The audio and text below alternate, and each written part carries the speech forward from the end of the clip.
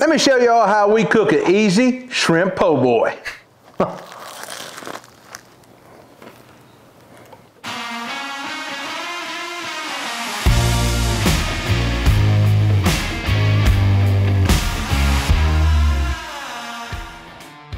The first thing we want to do before we even get started on our po' boys is honestly prep some vegetables to make it easier on ourselves.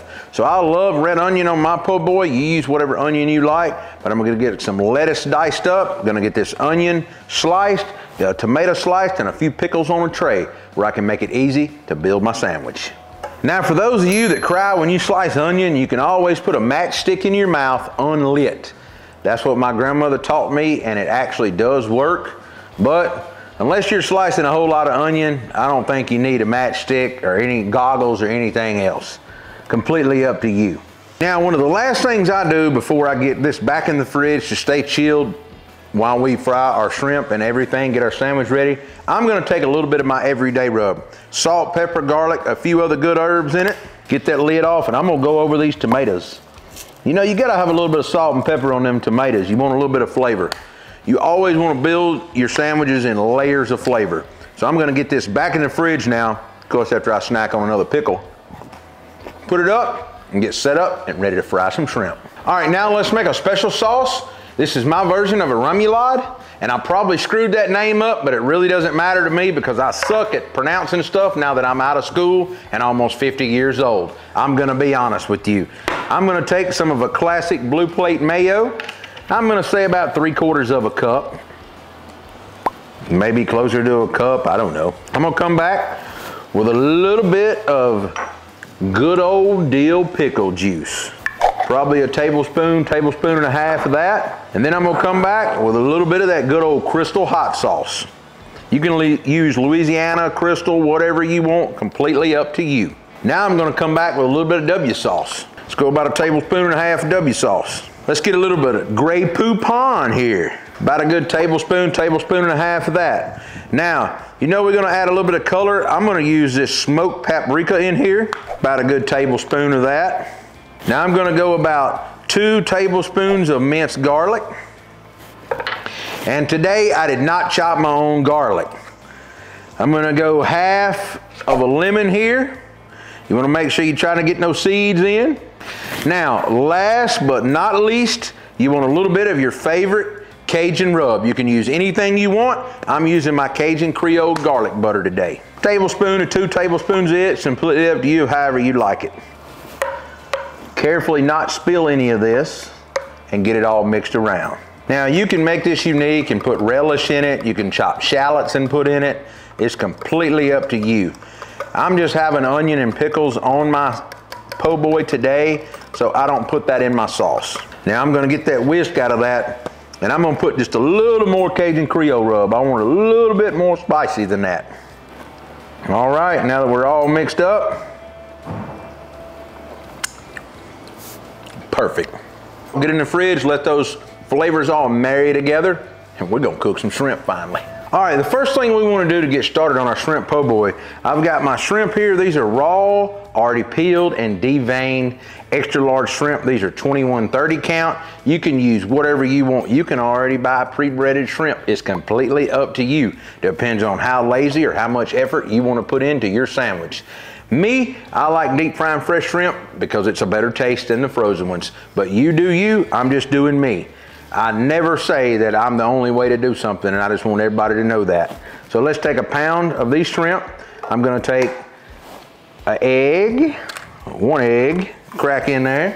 Let's go ahead and get another egg cracked in there. Better wipe that egg juice off my hands. I'm gonna go in with a little bit of yellow mustard. I've got a little bit of Fireshire left here of W sauce. I'm gonna use a little bit of this Fireshire here. That was probably 2 tablespoons of Fireshire. And I'm done with that bottle. That means I gotta go back to the store. All right, now I'm going with some Crystal hot sauce. You can use Louisiana, Crystal, anything you want. Get a good old dose of hot sauce in there. Now y'all know I'm coming back with that Cajun Creole garlic butter rub. You can use any of your favorite Cajun seasonings you like. Mix them, match them, it don't matter. Completely up to you. Now I'm gonna use a little bit of this buttermilk in here. Now once I get that in there, it's time to get in here with this glove hand and get it all mixed around. Now, If that color don't change, that means you don't have enough seasoning. Season some more. At least that's what I say. So now I'm gonna get that glove off. I'm gonna get ready to heat some oil up and get ready to make some batter. Let's get started. All right, you can see I've got some oil in my skillet here. I'm using my Yeti cast iron pan today to fry this shrimp. I'm gonna go ahead and get some of this, picked up this Cajun land fish fry seasoning at the store. I'm gonna go ahead, this is for all types of seafood. Just makes it easy. I'm gonna get a little bit in here, about half of this. And I'm gonna put a little bit of cornstarch in this just for a little bit of extra crispiness in this fish. Well, that was not good. That was a boo-boo. A little bit of cornstarch in there. And I guess I should clean all that up here. All right, once you get all that mess cleaned up, you got your cornstarch and your seasoned fish fry already in here, I'm gonna come back and add a little bit of my favorite Cajun rub. You use your favorite Cajun rub. I want these shrimp to ensure they have some good flavor to them. Now I'm gonna be sure I seal this up before I shake it. And fold it over.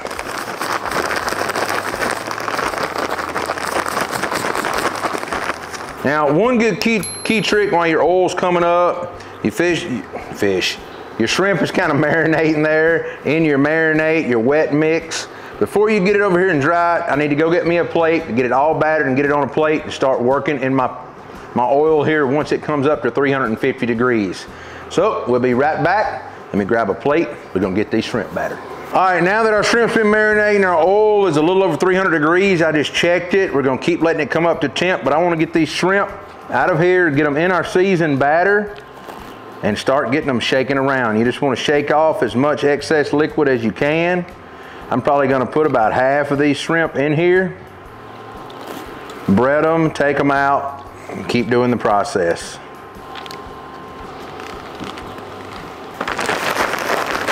Now this is a redneck way of doing things. You can do a paper bag. You can buy you one of them fancy breaders they got. You can do all that mess. You bread it by hand on a paper plate. I just do it in a Ziploc bag and fold it over to keep from making a huge mess. But you do it however you like to do it. Now once I get those shrimp breaded, take them out here, shake off any excess and throw them down. Let's see if that grease is ready to fry. We were about 320 a while ago. I'm sure we're good. Oh yeah.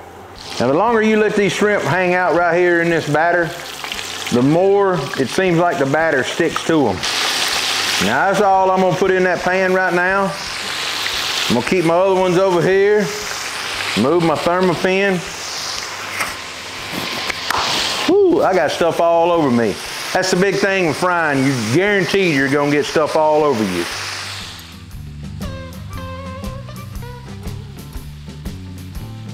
All right, I'm gonna say these shrimp are about done here. Let's ease some of them up.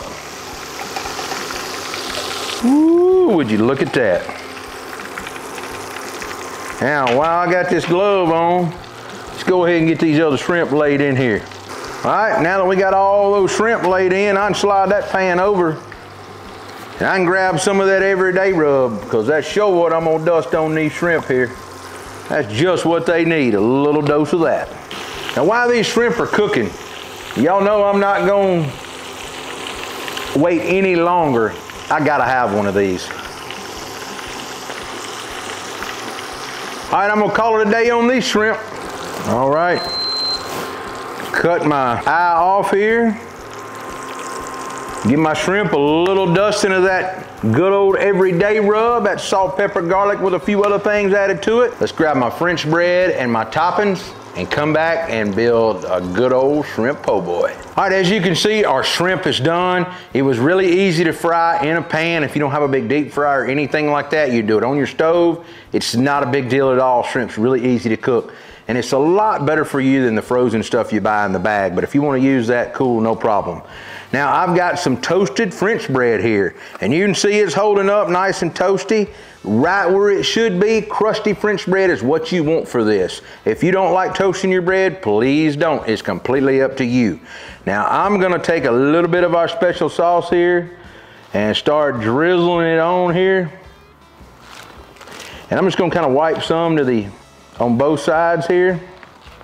You want to be able to taste that, or at least I do. So once I get that one, I'm going to come over here, do this bread. Now this bread right here actually comes from New Orleans before anybody says anything. Our local grocery store imports it up here, frozen, thaws it out. It's pretty good French bread from New Orleans. It's the closest to me being there and getting it for sure. And so now that I've got a good base of that sauce down, for me, I'm gonna come back with a little bit of my lettuce. And I'm not gonna overload with lettuce, but I want a good bit so I can taste that crunch and help protect that bun, right? Now, once I get that lettuce all piled on there like I want, I'm gonna come back with some of these big tomato slices. And y'all already know we're gonna go 3 down that big thing. Now, I'm gonna come on back over here and tilt that up. I'm gonna start laying this shrimp on. I think y'all can kind of tell which sandwich is gonna be mine and which one's gonna be the film guys. This is gonna be my sandwich, this is gonna be the film people's sandwich. That's just what we're gonna do. Now, I'm gonna come back with a little bit of that shredded red onion that we kind of cut real thin. Get me some of that on each one of these sandwiches. Now, once I do a little bit of that red onion, y'all know we gotta have them good old dill pickles. And I'm gonna go down that bread, throwing them on there. And like I said, I don't have as many pickles on this sandwich here. You know, it's not mine, this is mine. And so now that we've got all of our garnishments on that sandwich, I gotta pick this special sauce up here. Now that right there, that's how you make a po' boy from Mississippi. That right there is a loaded sandwich, if I had never seen one. Now, just for good measure, you know we're gonna give it a little bit of flavor pop. Now, I'd say we're complete. All right, let's hit that fold over and try this sandwich. So you kind of gotta mash it in like you do a sub. Well, you gotta crush it in like that. You got so much in here. Now for me, I'm going in here and I'm gonna slice this po' boy in half. All right, I got it all sliced in half, got stuff all over my hands. Look at that cross section, as my good old boy Jake would say. Let's get in here and try a bite of this. Damn, it's good. All right, I'm telling y'all, this shrimp po' boy is on point. We took some 21 30-count shrimp, patted them good and dry, seasoned them down with some eggs, a little bit of Cajun seasoning, some mustard, some Fireshire. We put a little bit of everything in there. We're gonna put the recipe down below. Then we took and breaded those shrimp in some Cajun land breader that we added a little cornstarch to and a little bit of our Cajun Creole rub. Fried them up in our Yeti skillet at 350 degrees until they were golden brown. We toasted up our good old French bread here straight from New Orleans via the Piggly Wiggly. We sliced up some good tomatoes, shredded some lettuce, good dill pickles, and we made an awesome Rémoulade. I can tell y'all, this po' boy is on point. It's time for me to wrap this shot up where I can finish this sandwich. If you like what we're doing on our channel, be sure to like, subscribe, follow along. You can find us on Facebook, Instagram, Twitter, TikTok, Pinterest, and of course, YouTube. I'll see you next week with another video. Man, that's good.